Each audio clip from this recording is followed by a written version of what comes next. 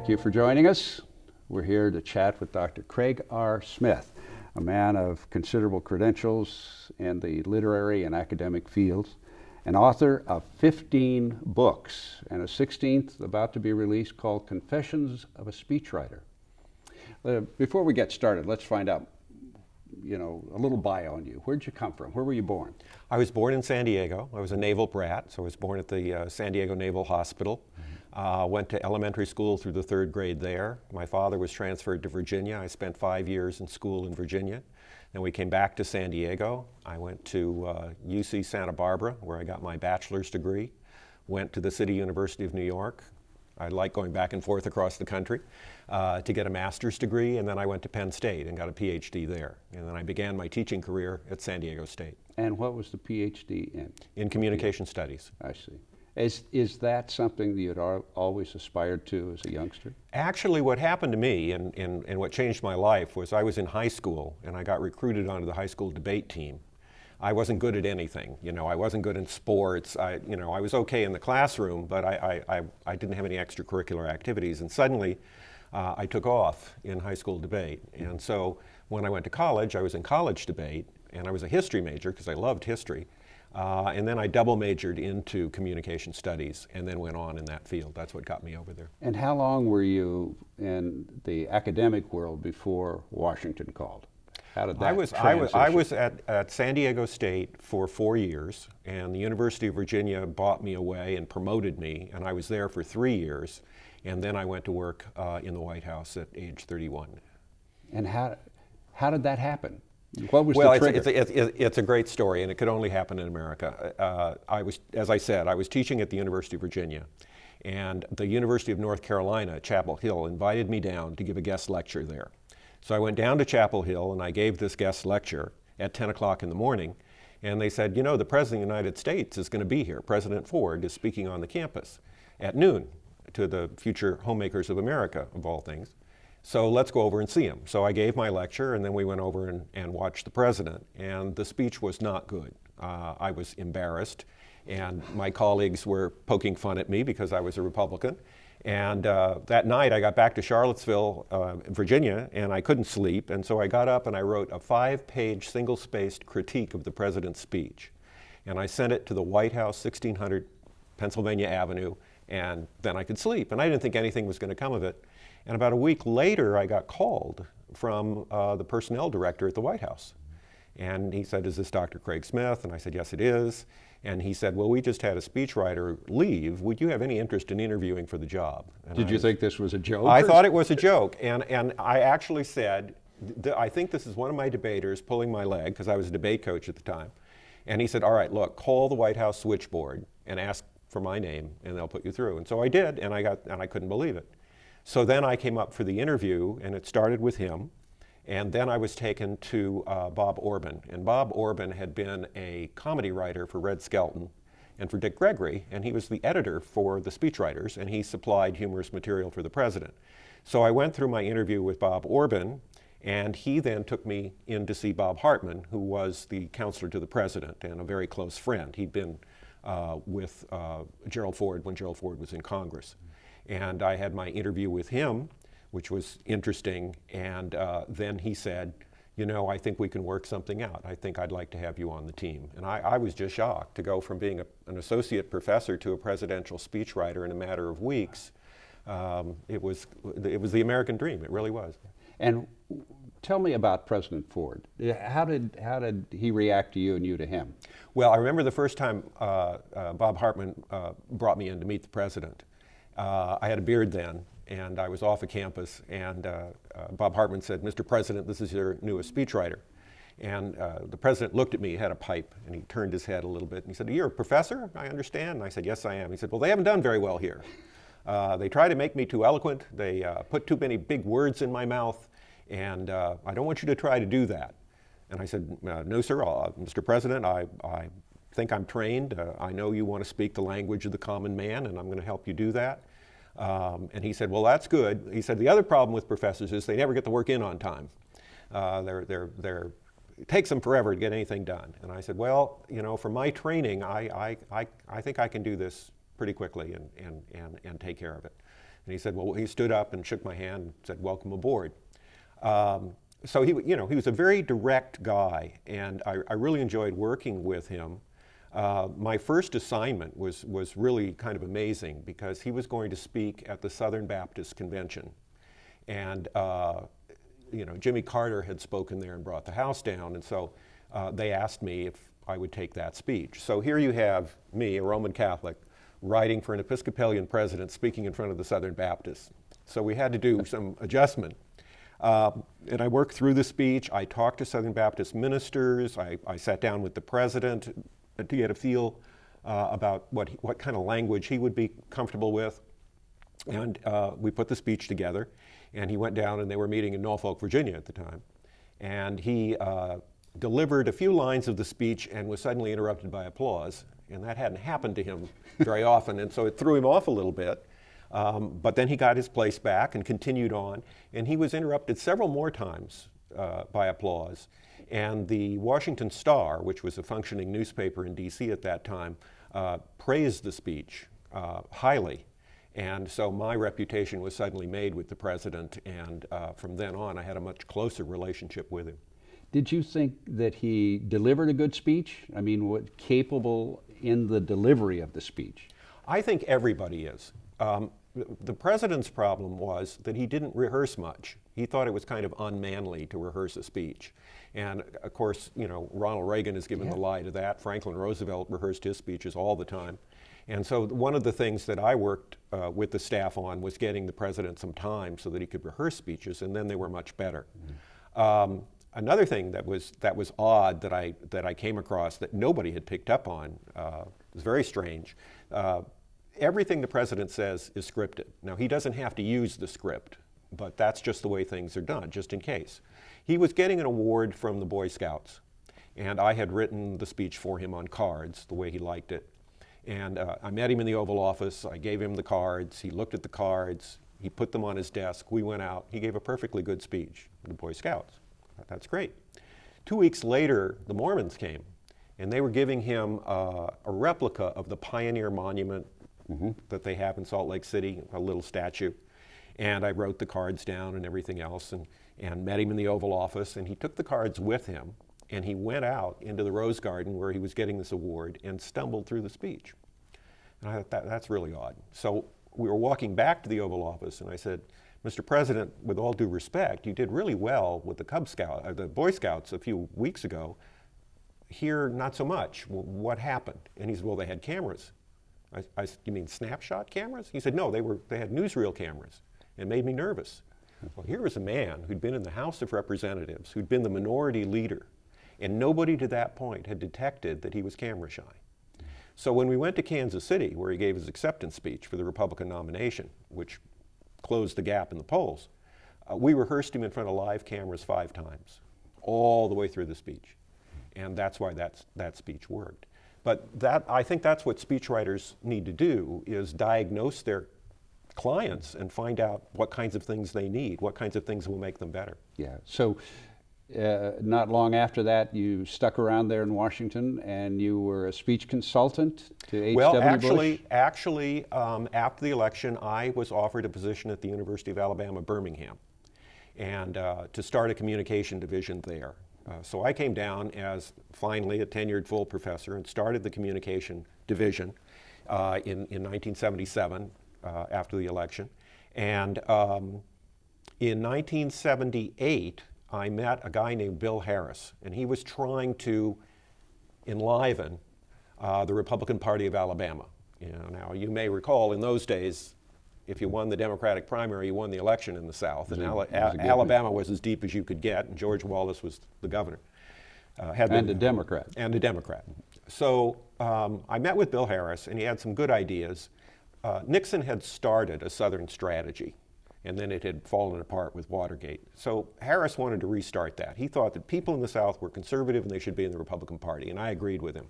So I joined the board of the Republican Party, all 6 of us, and we started working on things. Well, the first thing we needed was somebody to come over and speak and raise us some money. And we asked all the big names, Conley, Reagan, all those people, and we couldn't get anybody to come over. And finally, George Bush agreed to come over. And we greeted him, and I reminded him that he'd been head of the CIA when I was in the White House. And he spoke at a dinner, and then I met with him afterward, and he said, I talked to Jerry Ford about you, and I was wondering if you'd become a consultant to my campaign, because I'm running for president in 1980. Don't tell anybody, but you know, we've got to start now. And so I said, that would be great. He said, okay, what I want you to do is come to Houston, and I want you to meet my wife and my staff. I think they'll sign off on you too, but let's, you know, make it formal. I got to make sure, Barb, as he called her, that everything was all right. So one Sunday in 1978, I arrived at George Bush's house at the side door, and I had on a three-piece suit. I you know, looked really formal. I wanted to interview well. And he stepped out the side door to greet me, and he was in an Izod, you know, polo shirt kind of thing. And he said, if you'll get out of that silly vest, I'll cook you breakfast. So we went into his kitchen, and I took my coat off, I took my vest off, and he poured me a cup of coffee, and I was standing there with the cup of coffee, and Barbara Bush walked in. And she looked at me, and then she looked at George, and she said, George, that man is standing there with a cup of coffee, and he doesn't have a saucer under it. And I don't know what got into me, but I just looked at her and I said, ma'am, I walked into your house in a three-piece suit. If you think I'd spill anything, you're out of your mind. And she laughed, and George laughed, and we became friends. And then, you know, I was on the staff. And my first speech for him was in front of the Bexar County, Texas party. We went over there, and then we were flying on to Tulsa. So he gave the speech, and it went well. And they gave him an American flag.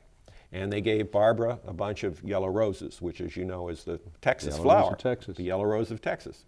And then we got on a Learjet, and it took off, and we're flying to Tulsa. And I looked at Barbara Bush, and I said, gosh, those roses look beautiful. And she said, I'd rather have the damn flag. And I thought, wow. I mean, she was very blunt and a lot of fun. And we went to Tulsa, and the speech went well there. And it turned out that, as you know, Bush was the last man standing against Reagan in 1980. We made it all the way into June. And then Reagan won the Oregon primary, and the press said he was the winner, and Bush graciously bowed out. And then Reagan considered putting Ford on the ticket, which was very interesting to me, my old connection. You may recall that Ford then was interviewing with Walter Cronkite.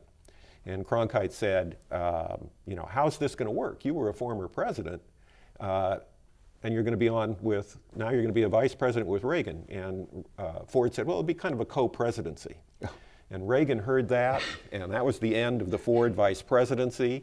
And then, much to his credit, and I think it just shows the marvelous judgment of Ronald Reagan, he put George Bush on the ticket. Yeah. United the party, and the rest is history. Now, these two presidents you've talked about, President Ford and President Bush, I think are considered by most to be straight shooters, honest men. Yeah. And still the press seemed to have had a good time vilifying them and pointing out their frailties. You know. Well, yeah, you know, it's a shame because, you know, when I worked at CBS. I started as an intern for CBS and then became a consultant to CBS. And almost everybody there was liberal, and they tried to suppress it as best they could. But every once in a while, you see this kind of thing hopping out. And I think the most famous moment was the night of the State of the Union in 1988. This was Ronald Reagan's last State of the Union address. Mm-hmm. And earlier in the evening, Vice President Bush was appearing on the CBS Evening News, giving an interview with Dan Rather. And one of the things that went on with that was that Rather kept interrupting Bush. Bush said, let's move on and do something else and talk about other issues. We're done with Iran-Contra. Rather refused. Bush criticized Rather for that. Rather cut him off. And it was a brutal moment in terms of television news. I mean, it was really amazing. And if you were in Washington, D.C. at the time, everybody was just aghast at what had happened. Yeah. I was in Tulsa at the time, and I remember my jaw dropped when that moment went down. Yeah.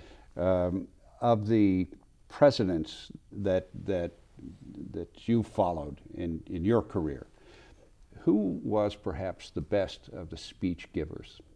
Who delivered the best speech? Oh, I think Ronald Reagan. Ronald Reagan, people need to remember that Ronald Reagan was probably our most practiced public speaker when he went into office. He'd made 50 motion pictures written by some very good writers. I mean, if you look at Newt Rockne, All-American, you look at King's Row, Dark Victory, those are great scripts. Yes, now, Reagan had a photographic memory, and he would not only remember his part, but everybody else's part. And so he would cue you when you were on set with him, and that's what made him so popular to work with. People loved working with him, and I think it's one of the reasons he became president of the Screen Actors Guild. Yeah. He also had done radio work before that. After his motion picture career began to decline, he became a spokesperson and ambassador for the General Electric Company, spoke for 2,000 hours for General Electric. He also did the GE Theater, which was the third most popular show on television at one point. He then did Death Valley Days for a while, and it was only then that he jumped into politics. I mean, he'd given speeches endorsing Eisenhower and Nixon, but the speech for Goldwater in 1964 was magnificent, and that made him a candidate, and that allowed him to then run for governor. I had the great pleasure of interviewing him several times when I was in news here in California. Yeah. And he was the most straight-talking of all the politicians of that period that came through here, either on a national or statewide level. Ronald Reagan was terrific at that. Yeah. So you also have moved into the private sector with your speechwriting? Yes. Lee Iacocca? Yes. I was working as the deputy director of the National Republican Senatorial Committee, and the senator I was working for was not going to be reelected to that post for various reasons. And as you know, in Washington, you become associated with one kind of political character, and their career becomes your career. And so I thought it was time to try something else. And Lee Iacocca was looking for a speechwriter and was recruiting me. He lived near Gerald Ford. I owe a great deal to Gerald Ford in this story, as you can tell, and out in Rancho Mirage. And Ford recommended me, and so I interviewed with Lee Iacocca. And during the interview, if I said 5 sentences, I'd be surprised. Iacocca is a very domineering, gets what he wants kind of guy. And he made me an offer I couldn't refuse. It was a lot of money at the time. It was 1982. So I moved to Detroit and tried my hand at writing for Lee. It was business writing, so it was very different. I was writing about rubber polymers and miles per gallon. And one of the things we did that was great fun and I think really important, we introduced the first seatbelt law. Lee advocated for it. I wrote the speech he gave in Lansing, Michigan to convince the Michigan legislature to vote for it. They did, and that set the example for the rest of the country. And so that was nice. And then President Reagan asked Lee Iacocca if he would head the Ellis Island Statue of Liberty Foundation to refurbish those things. Mm-hmm. And I mean, I'll never forget the day that Lee and I went to Ellis Island to survey it, and it was a dump. There were weeds all over the place. But as they took us through on the tour, we were both in tears because his parents had come through Ellis Island and my grandparents had come through Ellis Island. And so that was easy to write for. You know, I'd written some of the bicentennial speeches for President Ford, and now I could write about the Statue of Liberty in Ellis Island for Lee Iacocca. Lee Iacocca is a lifetime Democrat. How did you get along? How did he and Ford get along? Actually, he had been a Republican. He had. When he worked for Ford, the Ford Motor Company, Henry Ford, he had been a Republican, and then he switched when he became president of Chrysler and became a Democrat. And then he became more independent, or at least he said he became independent. But his inclinations were conservative. He wanted a balanced budget. He wanted lower interest rates so that people could afford cars. He had very conservative ideas about national defense. Chrysler owned a tank plant at the time and made defense stuff. So, you know, Lee was easy to work for. I think he voted for Mitt Romney in the recent election, didn't he? I think so. Yeah, I believe he did. Yeah. You testified in front of a congressional committee. What was that all about? Well, I've testified a number of times. When I returned from working at Chrysler, I took over the head as president of the Freedom of Expression Foundation. We formed the Freedom of Expression Foundation. And the object of the Freedom of Expression Foundation was to protect broadcasters' First Amendment rights. It was supported by the Washington Post, the New York Times, the Los Angeles Times, the Miami Herald, ABC, NBC, CBS, and we set about trying to correct some of the restrictions that were placed on broadcasters. Two of the most egregious, there was this thing called the Fairness Doctrine. I don't know if you remember it. I do remember, yes. But it was well-intentioned. It was promulgated in 1949 by the Federal Communications Commission, actually trying to give broadcasters more freedom to editorialize, because they had been prohibited from editorializing altogether from 1943 on. So we felt that they had the same rights as newspapers and should have the right to editorialize. The problem with the way the Fairness Doctrine was written, it said you had to editorialize on issues of importance, and you had to present dissenting views. But it didn't tell you how to determine what was the important issue, and it didn't tell you who were the responsible dissenters. And so people were constantly harassing broadcasters to get on the air to present their point of view, and the FCC would immediately launch an investigation, and then you had to call all the lawyers in. So that became a huge mess, and we got that repealed. And then the other problem that we went after was commercial speech. There were restrictions on televised commercial speech that we thought were unfair, and we wanted to protect broadcasters and advertisers and their right to sell their product. And those were the things that I testified for on Capitol Hill. Now, there was some chatter during the recent campaigns, the presidential campaign, about the Fairness Doctrine again. What's that about? There was an attempt among liberals to bring the Fairness Doctrine back because they wanted to close down people like Rush Limbaugh, people like O'Reilly.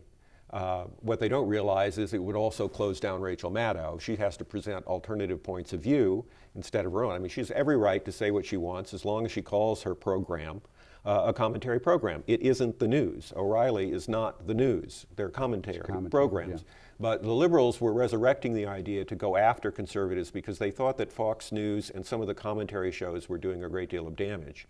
And they wanted to try and punish them by reinstituting the Fairness Doctrine. But it went nowhere. I recall that somebody said that there was kind of no difference between MSNBC and Fox. And if I'm not mistaken, Fox has a real news organization. Oh yeah. And as I understand it, MSNBC is strictly commentary. Right. Is that correct? I think that is correct.